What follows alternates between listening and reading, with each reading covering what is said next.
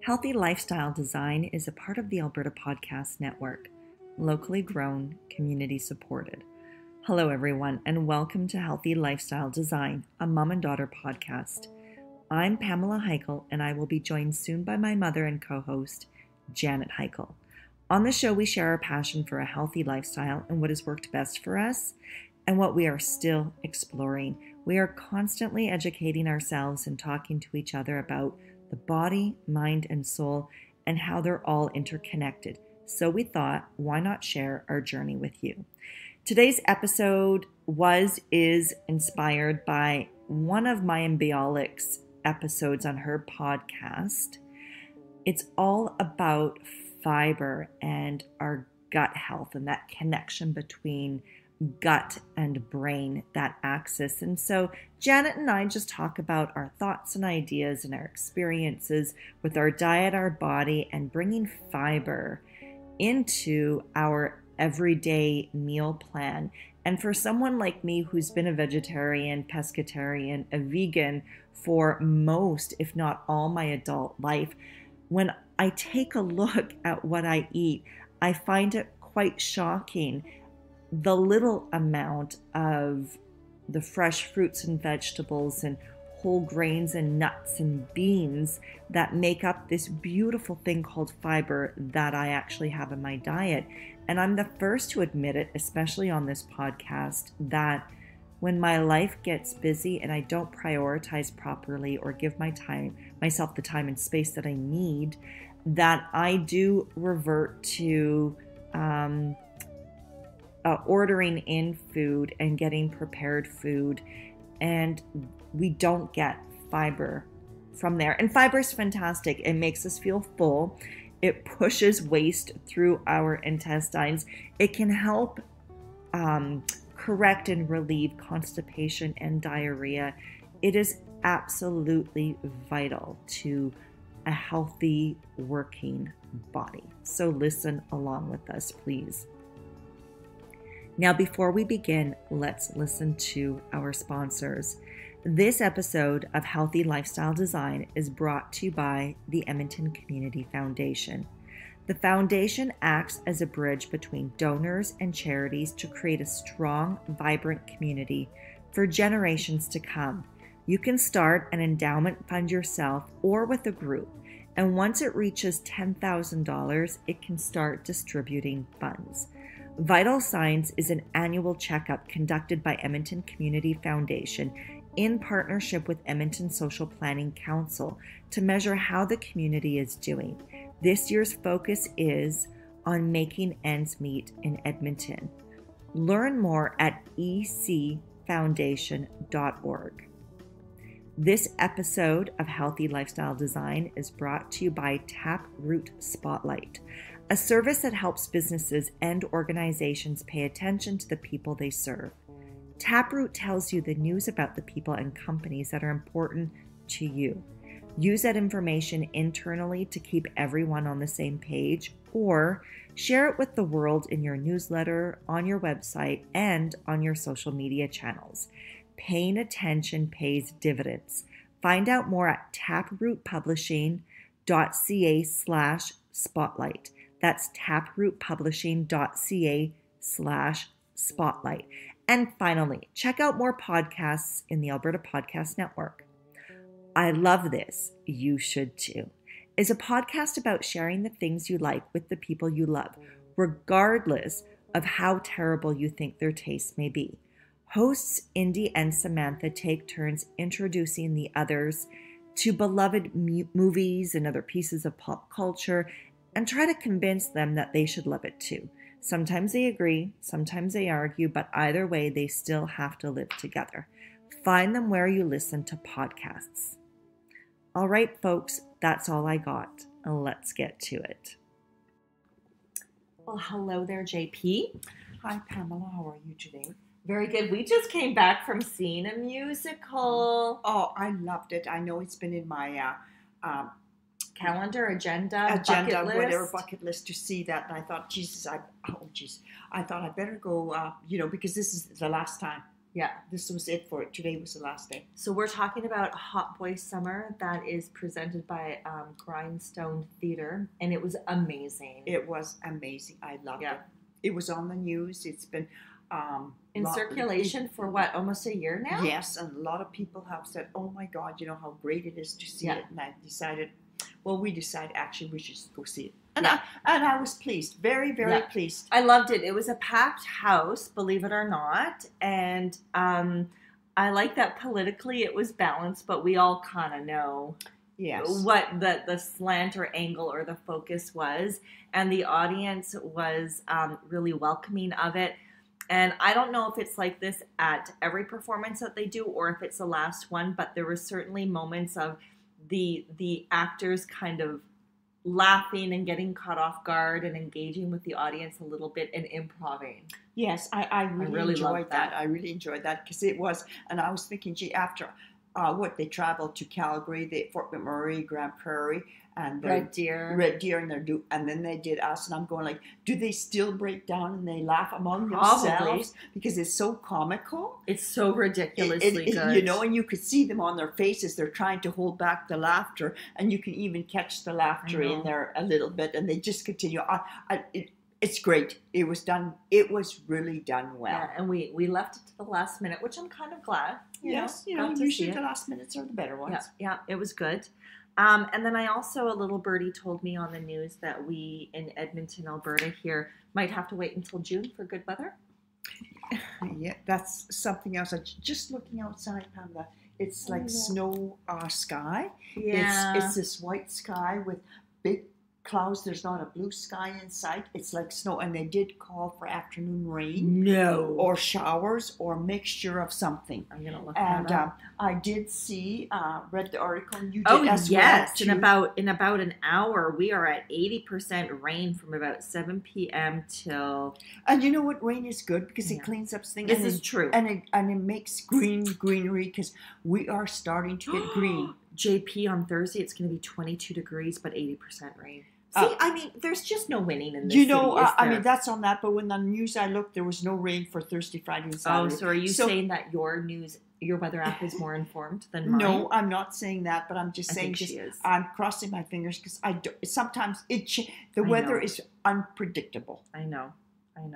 So that's all I'm saying. But yes, I did read the article. It said Canadians, brace yourself and be calm. We might have a terrible May.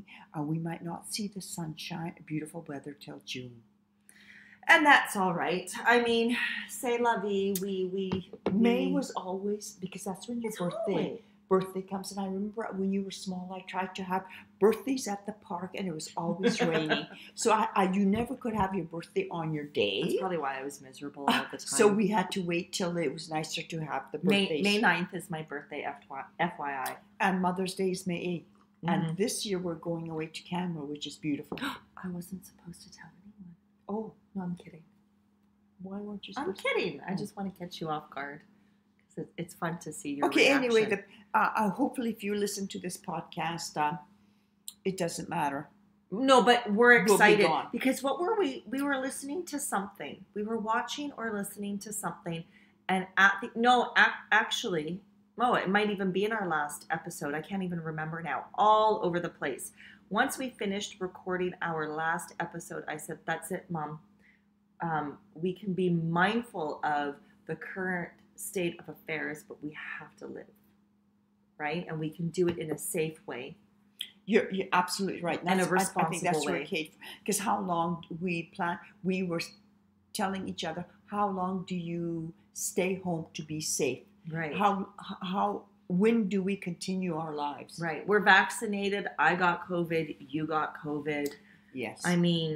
So we're just going to enjoy our life like we were planning to, because who knows what tomorrow's like. That's right. So we're on our way. So Canmore is our first trip, and from there, who knows where we'll go. Well, we got some relatives in New York that are like, when are you coming? We're going to the States probably in the fall. In the fall, yes. I have to look to see if I need a booster because I'm a mixed cocktail with the Yeah. AstraZeneca/Pfizer. No big deal. Easy to work that out. Easy Okay. work. I'm all three vaccine. Pfizer, the same thing. Excellent. So anyway, today we yeah. are going to talk about, Pam. Well, I shared with you one of Mayim Bialik's episode, Love Her, and she did an episode with Dr. Will, Dr. B, she calls Dr. B. Baloshevich on help and heal your gut. And it was a really, really, really interesting episode. Lots of great information. I listened to that as well, and I was really, it was an eye-opener for me. Right. As I think we did an episode on fiber at one time. I'm sure we did. But how important fiber is in our diet. I know. Well, let me back up a little bit. In this Dr. B, Mayim Bialik's Breakdown podcast, he is a gastroenterologist, a nutritionist, a New York Times bestselling author of Fibre Fueled and the Fibre Fueled Cookbook. Yes. And he stopped by to break down gut health and practical steps we can take to heal our guts. And he unpacks gluten, food sensitivities, and fiber's role in gut health. He explains the significance of microbiomes, challenges highly restrictive diets, and discusses why bowel movements directly inform gut health. And Mayim and him consider the gut's effect on mood, why digestive issues can still manifest even with proper nutrition, and the evidence-based benefits of a plant-based diet. They discuss the ways of food intolerances can lead to disordered eating and how to fix those intolerances, the mental health impact of dietary challenges, and empowering oneself with information about one's specific dietary needs. I read that all out because if people want more informed, specific information, you should really listen to this episode or his books or have conversations with medical experts. I might even get his book, not his cookbook, but his book on it. I would be interested in the cookbook. And the cookbook, well, yeah. I think we all are knowledgeable or aware that we need more fiber, how to cook with fiber. I don't think so, because then it wouldn't be an issue if we did. Pam, first of all, we're plant-based. Yes. We probably eat much more fiber than most people do. Well, no, I will be the first one on this podcast, on this episode, to say that it's very easy for me to get into really bad habits with my eating and my food. And it's probably the number one place where I spend the majority of my money. And I will buy either prepared healthy food, quote unquote, or order healthy food, quote Okay, unquote. I'm sorry to tell you, but there's no healthy ordered food. No, I know, but I'm being completely honest. And I will tell you that I don't need to have or to keep a food diary, for example, to know that I'm feeling a certain way because I've been eating a certain way, right? Okay. That heaviness in your gut, the bloating, when it feels hard, when you go to the bathroom and it feels strained, when you don't feel like you've completely emptied your bowel, that's a terrible feeling. Hemorrhoids, gas, irritability, problems sleeping. Those are all related, JP. They are, and I should say too that I do practice eating healthy, and I could use more fiber in my diet as well too. I don't think I have enough fiber, but I have no problem going to the bathroom. When I was listening to this podcast, one thing that really sprung to me, when you go to the bathroom and you walk out of the bathroom feeling euphoria. Yes, feeling like the lightness and like it. He was talking about how that should be your feeling. Like having a bowel movement is an incredible sensory celebratory feeling that we do as humans. Well, as all animals, when we defecate, when we release properly. The key is properly, and how many of us do that. And I was trying to keep a note when I was after the listening to the podcast when I went to the washroom, and I do. I am regular every morning. I have my bowel movement. I walk out of there and I'm satisfied. I do not have the feeling that I haven't finished. There's still more to come. It's done. It's good. That's good. I could do better. Yes. I'm probably, I would say 60%. I'm actually quite regular. My bowel movements are strained. Yeah. I do have, and I know like it's also a mental thing too. I don't like public washrooms. And I do have anxiety about how my gut and my bowels feel and eating and not being at home. Okay. Does that make sense? Yes. So I'll either hold or restrict what I'm eating because I just don't want to.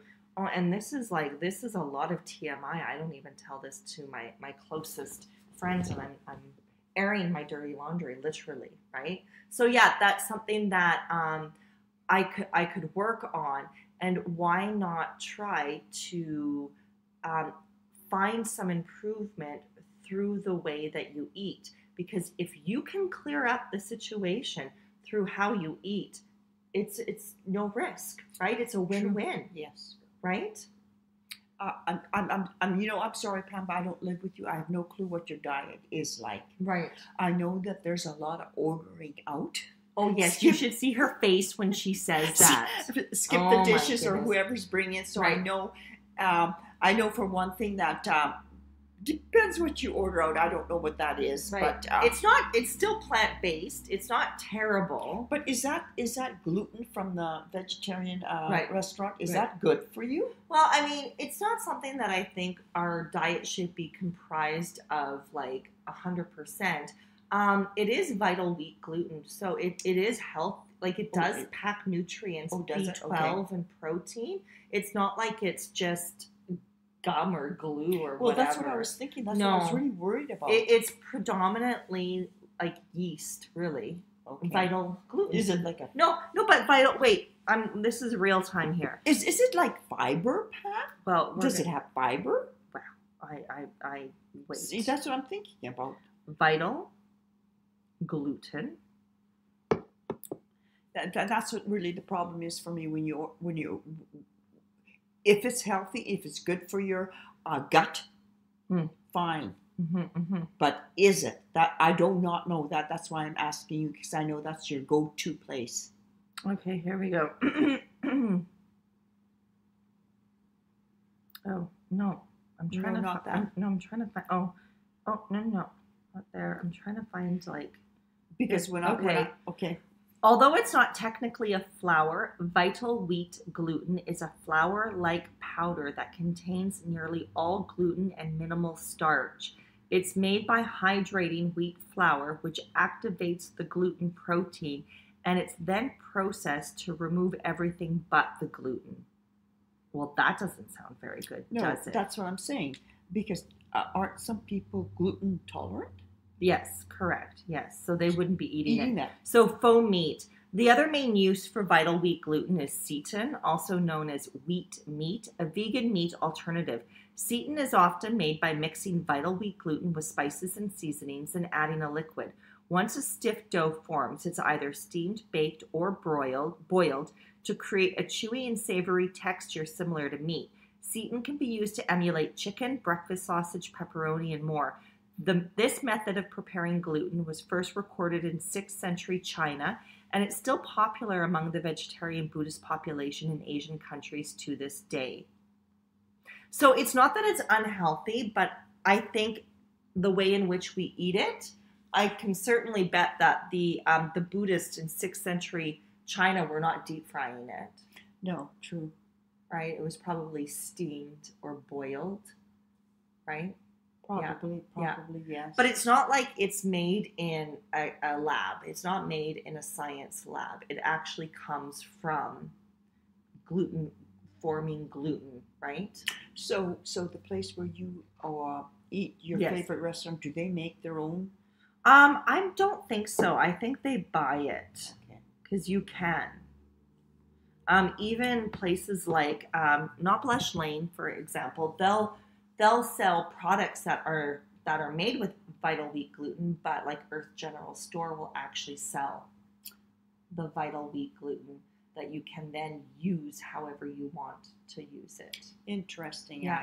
There is nutrition. There is nutrients in it. I still don't know, if that's good for your gut. Well, I mean, right. I don't know. I think the jury is out on that. Is vital wheat? We're kind of getting off topic here a little bit, but that's okay. Anyway, our topic is about fiber. Why most of us aren't eating enough fiber. The majority of population do not. We're all protein eaters. Right. Population is basically eating protein. Most of us have very little, if any, fiber in our diet. Okay, wait. Yes, I do want to come back to that though. Vital wheat gluten contains a lot of nutritional value, which helps to keep you healthy and active throughout the day. It is processed food and considered safe and healthy to eat. But if you suffer from celiac disease or have gluten allergies, then you must never think of consuming vital wheat gluten. And it's not inflammatory unless someone actually has like the celiac disease or an allergy or a sensitivity. Okay, that's so good. There. So yes, so now fiber is a huge component of our diet that we should be. It should be that we have seen over the years, especially in the health and wellness and the diet industry, that has been, like given a bad name or almost completely eliminated from our repertoire, right? From our diet. And it's been replaced by a very heavily protein-focused diet, which is predominantly meat-based. Yes, a majority of the population, like I mentioned before, that's their main meal. We did say that years ago, before the women, the ladies, the wives, the mothers in the population started to work. They were at home, so our diets were healthy diets because they had protein, they had carbs, and they had the fiber in them. Right. As soon as we all went to work, of course, we're working more than we're at home. Not enough time to make the meal, so everything's processed. So we buy these fast foods. Right. So we're missing out on all the important nutrients that we need for our body. Yeah. You bring up such a really interesting discussion and argument, and by no means do I think you're being anti-feminist. I think companies and marketing companies found a really interesting opportunity when women began to be part of the workforce, like especially during the war, right? Right. And when the war was over and the men came home, a lot of the women didn't want to leave the workforce and continue to work. So rather than educating our population on a healthy, proper diet and how to prepare at home and perhaps involve the whole family in doing it, I think companies, because of the mighty dollar, found a way to cure that need, right? How can we solve that pain point? The woman is no longer in the household and is no longer there to greet the husband with a martini and to massage his feet and to have the dinner ready, right? Yes. So, heaven forbid he be the first one home and has to pitch in, right? And we didn't have the crock pot just yet, right? You're right. So that's like a really, really interesting discussion. So rather than find ways to involve other family members to maintain a healthy diet, we decided to Frankenstein processed food to fill that gap. A pickup on your way home from work, both of us probably, the husband and the wife, or the man or whoever is in charge of the family came home at the same time. There's not enough time because the kids have to go to soccer or have to go to dancing or wherever they go. You pick up these ready-made meals, these frozen meals that you throw in the microwave or throw in the oven, half an hour. Or from the restaurant. Or from the restaurant, yes. Right. Now it's... back then, I'm not quite sure. I'm still back in the days. Sure. McDonald's was around. Yeah, McDonald's was around. You're right, too. So you pick up all these foods, and that's what you eat. I know. And you know what's interesting? Because we know what's missing from the family unit, whatever that family looks like for you, that home unit. And we know we're missing greatly from our diet because now we're still trying to provide a service to fill that void. But instead, you're getting shipped to you the fresh produce and protein with the recipe to make the damn food. at home freshly? Like I'm talking about what are door HelloFresh. HelloFresh. Good food and good fresh, I think it is. And right. I don't know how many million others we have on it now that make this too. But you know what, Pamela? Here's the thing too. It's time. It's time consuming. I mean, fine if my kids aren't old enough and my kids aren't doing any extracurricular activities after school, fine. I can make these meals. We can all pitch in and help. Yeah, I know. But if we don't have the time, who has the time to Mom, it's a disease of our culture, and we talked about, well, I'm sure we did. We talked about fast-paced. I know. Fast-paced population. No, but I'm saying we talked about Adam Grant before, where they've coined the term recently because of the pandemic, the Great Resign, or people are resigning, right, from their jobs because there's no more satisfaction. There's no motivation to actually work to make money because we can't afford anything. True. So what's the point, right? And we have so far removed ourselves from what the family unit looked like before a lot of our ancestors came over, right? And we decided to completely ignore the peoples that originally occupied this land on how they lived and organized themselves as a society, as a community, as a culture. And there's something to be said about, so in Italy, for example, people go to work, Nonna is probably at home, and then people break for lunch and they come home and maybe Nonna is making dinner, or depending on what your family looks like, there's a lot of the younger generation that aren't quite married yet, and I bet they all meet together. And everyone chips in and you make your meal, and you take your time and you make your meal and you eat it, and then you freaking nap.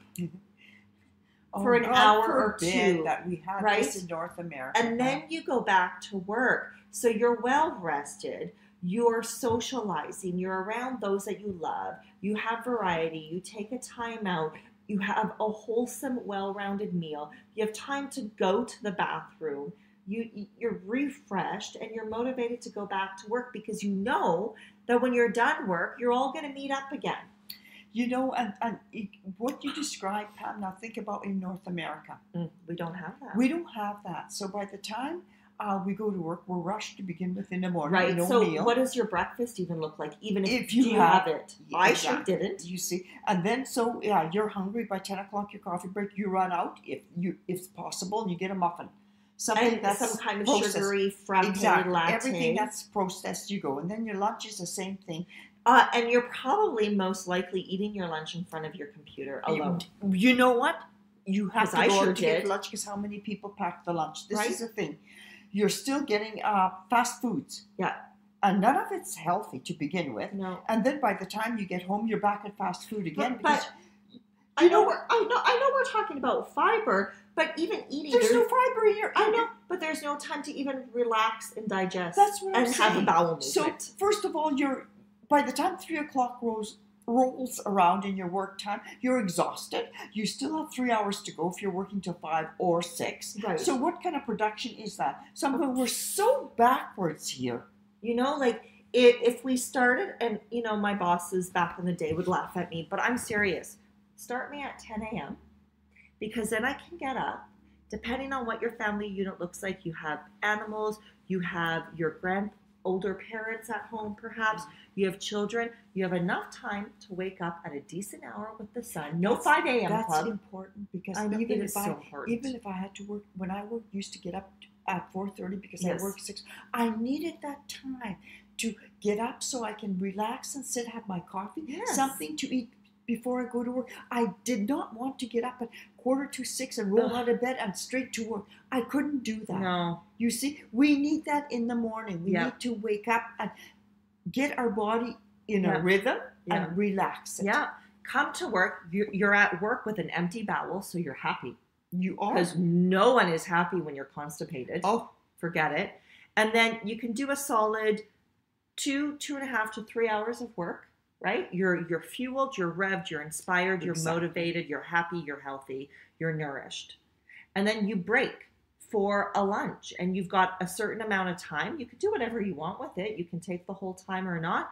You go out, have a brisk walk, have a meal, catch up with the friends and the family, have a laugh. You know, some of these people in Europe even have a glass of wine Yes. or a beer, right? In Yeah. Germany, for example, I don't know if I'm making things up or whatever, right? You have a little bit of a nap or a rest or a relax, a little bit of walk, go back to work, another 3 hours. That's a potential of 6 hours of work. And mark my words, you are probably super productive. Can you imagine 3 hours, break 3 hours? You know, much more accomplished, Pam. You're right. If you have the regular Vote breaks, for me. Yes, you do. Seriously. And you know what? The thing is, if you have those kind of breaks, you have a good meal. You don't run out and get this crap that we're buying and it's not fixing. That's why I'm saying we're having so much problems in our society. People are complaining, which we call leaky gut, but there's another word for it. The diverticulitis. I may or may not have said that properly.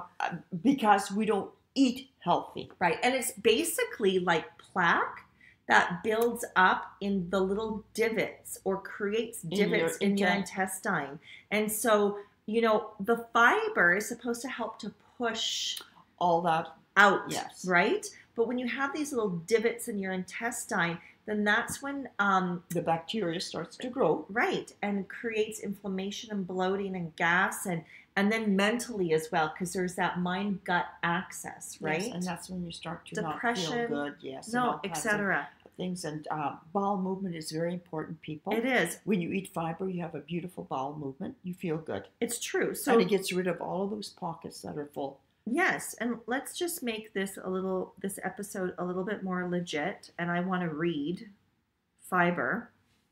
It's a non-digestible carbohydrate found in plant foods. Did you hear me?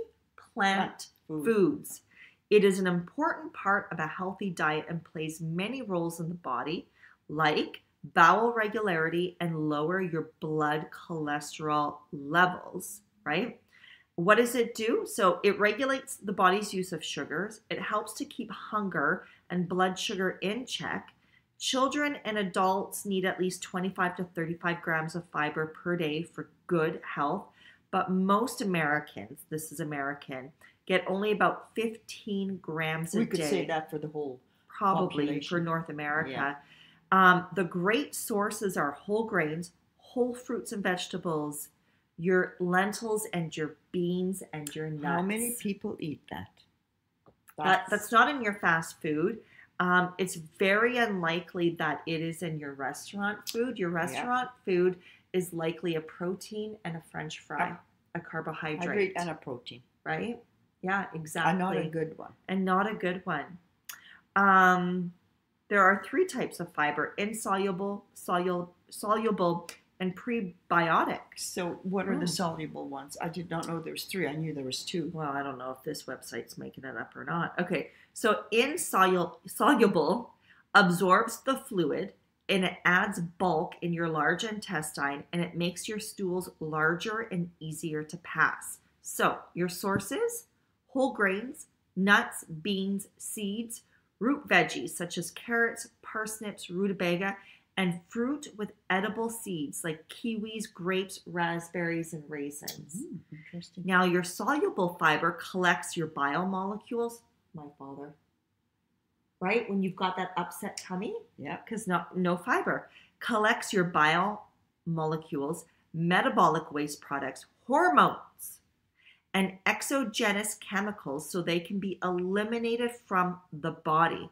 When soluble fiber is lacking, waste products get reabsorbed in the intestines and recirculated through the body, which can cause problems.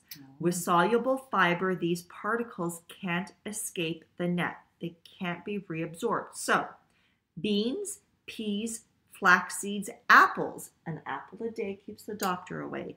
Psyllium, which is straight up fiber, like psyllium husk, avocados, and Brussels sprouts. Okay. I mean, just eat beans.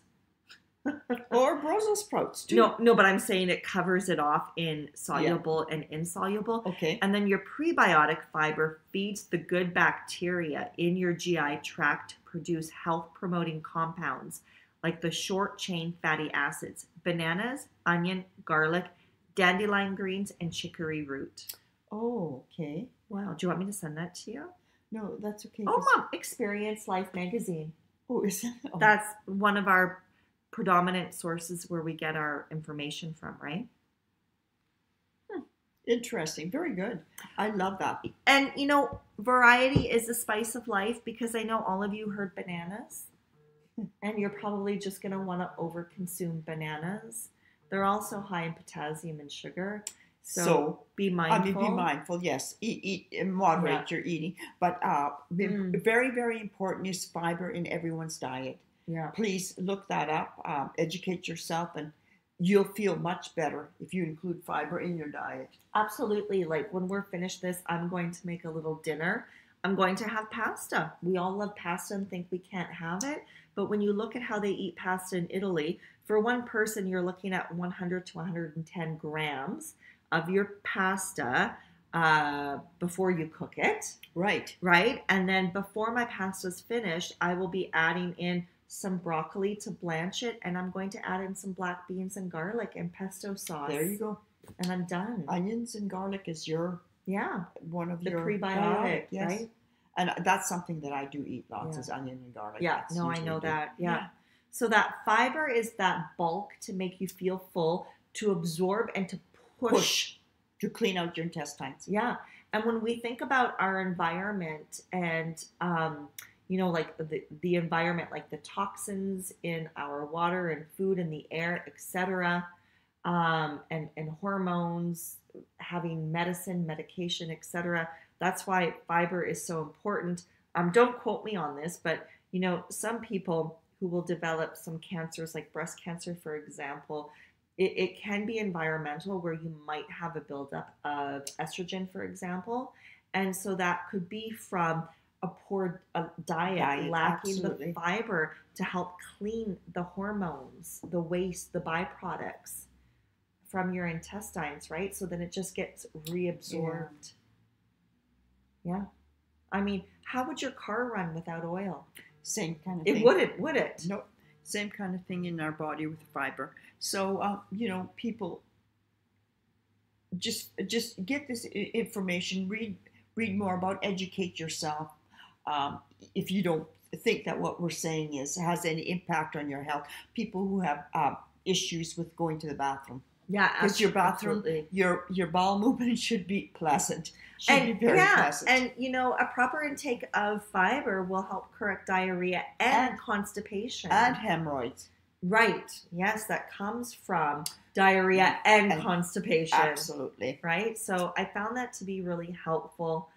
I know this information, and for me, one of my biggest hurdles is I'll be really, really busy, and sometimes I won't eat until later in the evening, and then who has the energy to make food? See, and this is what happens. I agree with you, Pam, is you come home and it's late, you don't feel like cooking, so you eat garbage. Yeah. I'm using garbage as a term. Maybe most of us don't eat garbage, but it's garbage, because we just, whatever's there, we just eat it. It's not healthy. That's right, and I'm just thinking, because another talk that I would like to have, and like even the book, The Blue Zone Diet, it doesn't necessarily say don't eat these items, but it is saying that in the blue zones around the world, like Sardinia, Okinawa, etc., that you're going to see them eat in moderation dairy. It'll be predominantly sheep and goat. Right. You will see that it's very minimal meat, very minimal fish, very minimal eggs. But what you will see is a higher count of grains, beans, fruits, and veggies, right? Yes. Yeah. And it's not like they don't enjoy the cheeses and the breads and the seafood or the meats, but they'll have it maybe 1 to 3 times a week. Moderation. Right? Or for meat, like a couple times a month. Exactly. Right? I mean, we're two meat eaters. Eat it every day. Most people do. And I blame our government and corporations and marketing, and also the individual. Yeah. Anyway, that's we all can I got. educate ourselves to eat better and healthy. So Google fiber-rich recipes. Yep. There's lots of them out there. All right. So you can have a nice, healthy life. Yes, I know. All right, Pamela. It was nice talking to you today. It's been fantastic. Bye right. now. Toodaloo. On behalf of Janet and I, we want to thank you for listening to this episode and supporting our podcast. It is such a treat for us to share with you our passion for health and living. If you have any questions or a topic that you would like us to talk about, then please feel free to connect with us at ph@PamelaHeichel.com. Remember to meet us in this space every second Wednesday. Much love and peace.